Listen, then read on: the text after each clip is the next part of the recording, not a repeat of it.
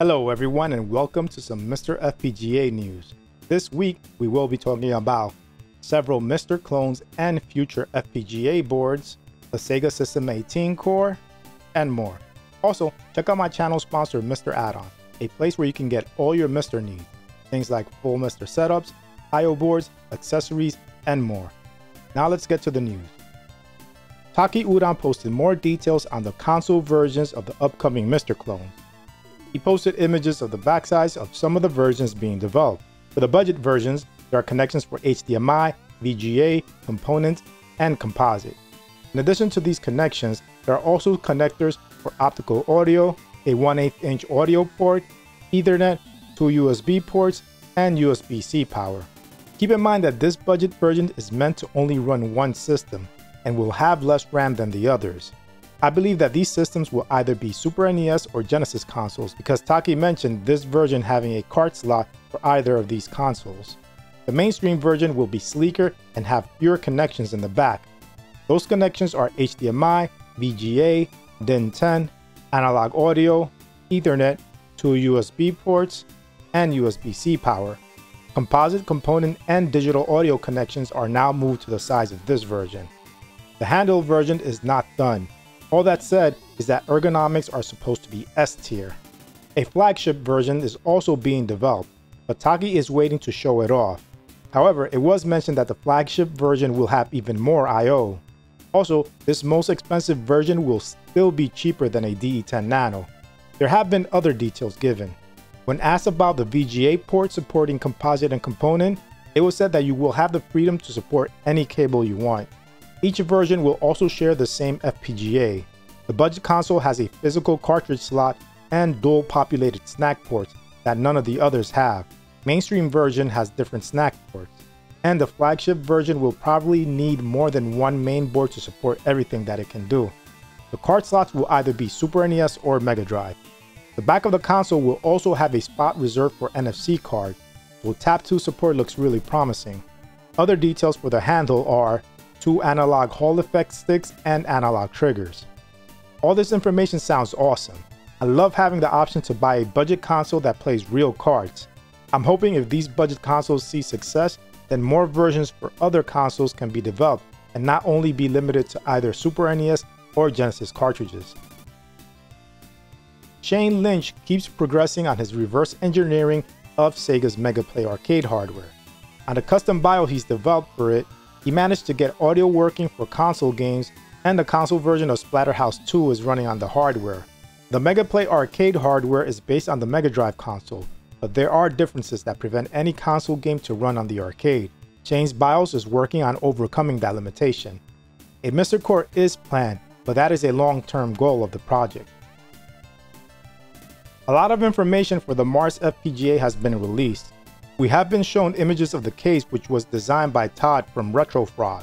The back of the device contains these ports: RCA ports for composite and left and right audio, a VGA port that will output multiple analog signals, HDMI, 2 USB ports, Ethernet, and power over USB-C. Other parts of the consoles will have a modular cartridge slot where you can use it to insert cards for different classic consoles, depending on the module that you use. There will also be a modular port for original console controllers. Ports for DB9, N64, TurboGrafx, and Neo Geo controllers were shown. Also, card slots for N64 and Mega Drive were shown. There are more details about this console, and RetroGamer.jp has gotten more details directly from the team. You can head over there to read more, but the site is in Japanese, so you can just click on the translate button next to URL to have the site translated for you in a Chrome web browser. Track17 posted about the latest work done for the CoinOp Collection. For the Toaplan V2 core, code for Truxton 2, Snow Bros, and Whoopee was refactored, and Tecky Packy was implemented. A different version of Whoopee was also added to the Tecky Packy core. The next game Track17 is planning to implement is Gox, a game that plays like Arkanoid but with new obstacles. After that game is implemented, work will start on hardware that will help get the following games running: Dogyun, Knuckle Bash, X8, Grindstormer, and Batsugun. There is also a new member joining the CoinOp Collection team. Brandon Arnold, who does in-house reverse engineering, has finished schematics for the ZN1 and ZN2 arcade hardware, and also the DL3129 chip. The ZN1 and ZN2 hardware is based on the Sony PlayStation and runs games like Star Gladiator, Street Fighter EX2, and more. The DL3129 is a chip that is used on the Capcom CPS-2B board. A core for the ZN1 and ZN2 is only being targeted for the MARSFPGA. The post also clarified on MiSTer FPGA support. Each member of the CoinOp Collection team has their own process, and some do not even own a MiSTer. Also, technical limitations can prevent some cores from coming to the MiSTer FPGA. However, source code for the CoinOp Collection implementations will be made available once complete and deemed suitable by the primary developer, if MiSTer FPGA support is not planned. Track17 did clarify in the post that he never said he wouldn't support MiSTer FPGA releases. MiSTer FPGA support will vary per core and developer process. At least there will be source code releases, which means that other developers can take a crack at it to see if they can port any cores to the MiSTer FPGA. The public Patreon post has more details on all this information, so check it out if you want to find out more. A new OPL3 implementation by Greg Taylor is now being used on the AO486 core. The OPL3 is an FM sound chip that was used on the AdLib Gold, Sound Blaster 16, and other sound cards. This implementation is supposed to be more accurate, and the creator says that every effort possible has been made to replicate bit true the math of the original OPL3.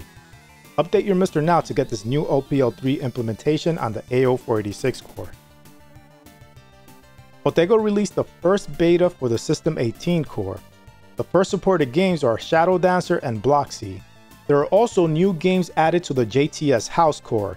These games are Quester, Bravo Man, and Tank Force.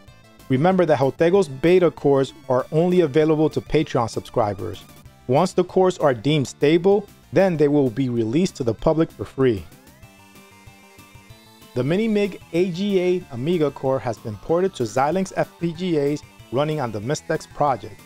MiSTex is a fork of MiSTer whose goal is to be able to run cores on different FPGA chips and hard processor systems. It looks like another low-cost DE10 Nano alternative is being developed. This one is being developed by QM Tech, a Chinese manufacturer of FPGA boards.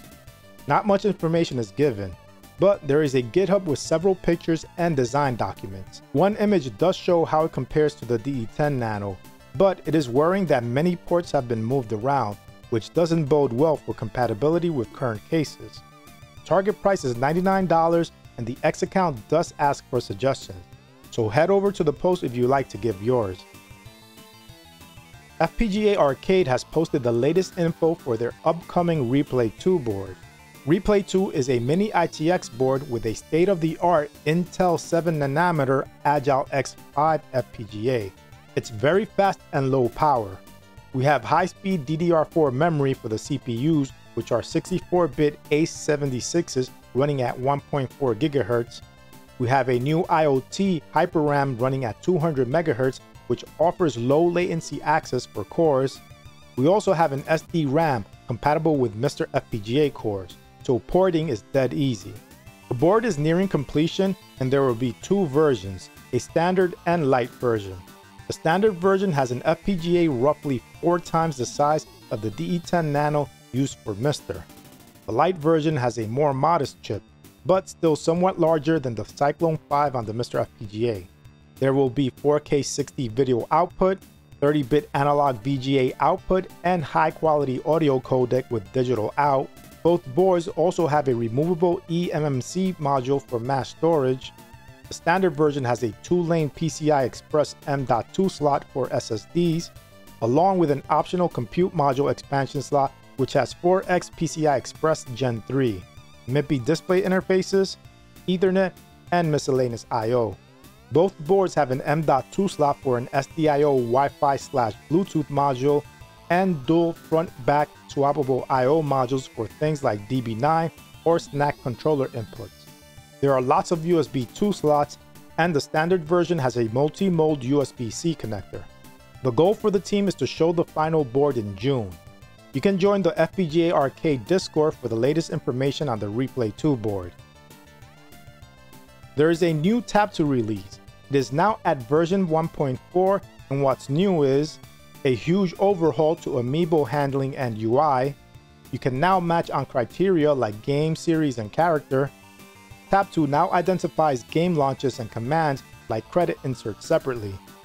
And MGL files can be placed directly on a tag. So that's it for this episode. I provided links to all my sources in the description. Make sure to also check out RetroRGB.com to see my MiSTer news videos in blog form and to get more retro related content. Anyway, I hope you enjoyed this video. If you did, please give it a like, and if you want to see more content like this, hit the subscribe button and its bell icon so you get notified of future videos. Thanks for watching, and I'll speak to you next time.